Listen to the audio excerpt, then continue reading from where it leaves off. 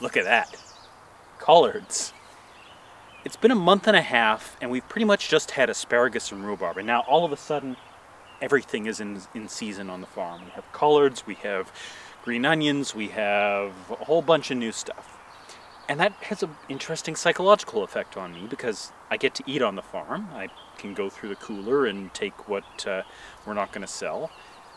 And the problem is I want it all. I've been deprived for all year and suddenly everything is here. So what can I make with collards, green onions, dill, and asparagus? What recipe has all those things? I mean, I made one. I made it into pasta sauce, and it was delicious. We don't have zucchini yet, but I just think zucchini looks really cool. I mean, look at this. It looks like some alien satellite thing. And I'll show you how much I mean like that because I did a time lapse. Look at this.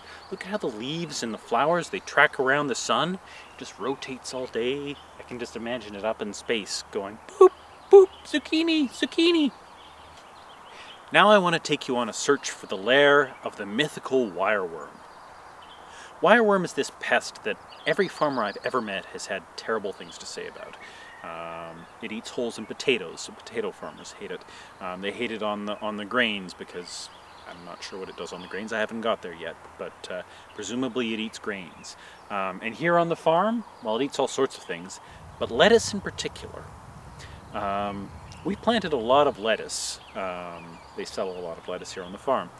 And inevitably, every time we've planted, a couple days later, we walk down and some of them are a little bit shriveled up.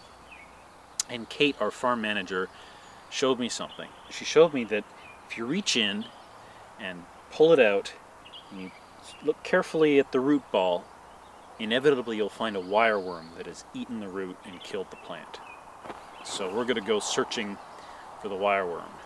Let's see if we can find one here. Well, don't seem to have one in there. Let's try another one. Yeah, there we go. Okay, so this is a wireworm. And it's orange and kind of wiry, presumably that's why they call it a wireworm. And I was instructed that these are kill on sight, so tear it in half. That's wireworm. Anyway, thanks for watching. I'm taking requests for other time lapses of things growing, so if there's something that you think would make a cool time lapse, let me know in the comments and I'll see if I can make one. Other than that, you can subscribe to the channel and get more of these updates. I also really encourage you to go to thehandsthatfeedus.ca. That's a website about the documentary film that I'm making while I'm doing this. So that's all about farmers and how farmers are coping with COVID. Last, you can follow us on Facebook and Instagram, theoretically. I think I'm trying to move more towards YouTube, so catch me there first, but I am on other social media as well. So, see you next week.